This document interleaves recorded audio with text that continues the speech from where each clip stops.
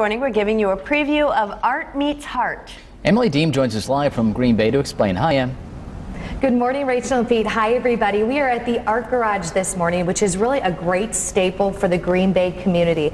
They're going to be hosting an event coming up in February. It's called Art Meets Heart. Take a look at this beautiful mosaic behind me. It's filled with canvases. They have formed the shape of a heart.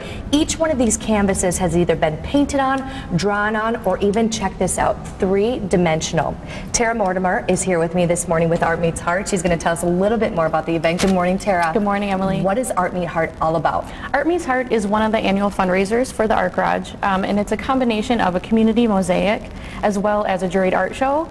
We have a silent auction, and we throw a big party. We have a gala. It's happening February 2nd from 5:30 to 7:30. It's a really good opportunity for people in the community to come out and see what the Art Garage is all about. Well, let's talk about the people in the community, because this is their work, a lot of those people. You're even one, and you told us, you know, this is your piece right here. You said, I am not an artist. So that's a lot of people doing this. Tell us about that. Right, we have 3-year-olds, we have grandparents, we have professional artists, all who've submitted pieces.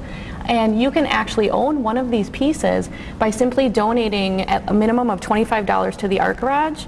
You get one of these randomly selected and mailed to your home. And let's talk about randomly selected and why the Art Garage chose that. We believe that every piece finds the right home, and what people do is that they submit a statement with their art, and they tell the recipient why they created their piece.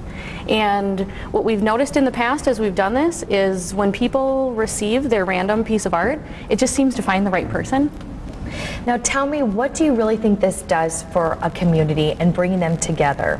I think that the community mosaic shows people that you don't have to be an artist. We have art classes here, we have art shows, so professionals along with beginners can kind of come together on a project together. And it's something really great to have even here at the Art Garage, which is a place that is nonprofit. So people coming together from the community, putting something on like this, and even to the gala that's going on in February. So everybody at home, mark your calendars because you don't want to miss that. Tara, thank you so much for being with us this morning. And you guys, coming up in the 7 o'clock hour, you're actually going to meet an artist of one of these, and it's a young kid, so you really won't want to miss it. All the information is at fox11online.com. Just click on Good Day Wisconsin. We'll send it back to you. All right, thanks, Emily.